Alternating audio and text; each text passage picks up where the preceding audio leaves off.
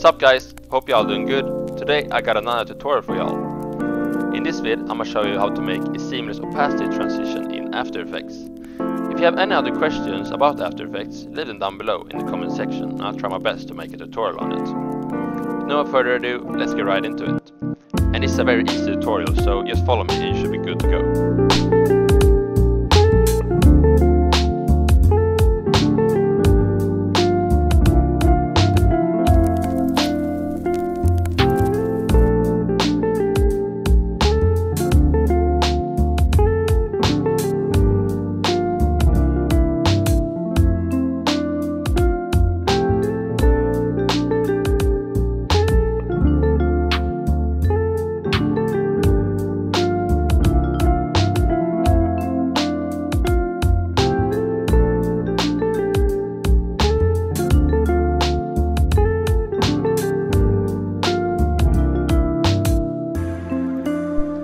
And that's it. Thank you all for watching.